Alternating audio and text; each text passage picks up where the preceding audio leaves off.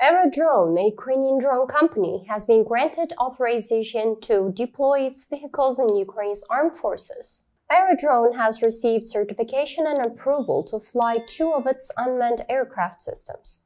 The resolution is only applicable to the D-80 Discovery and E-300 Enterprise drones. The D-80 Discovery UAVs are capable of carrying payloads of up to 80 kg. Discovery DR-60 characteristics: 100 km cruising speed, 170 kg takeoff weight, 30 fuel tank, up to 3 km within visual range, out of sight range, more than 30 km. Overall measurements: the Discovery DR-60 is a multi-purpose unmanned aircraft that was initially built for agricultural use.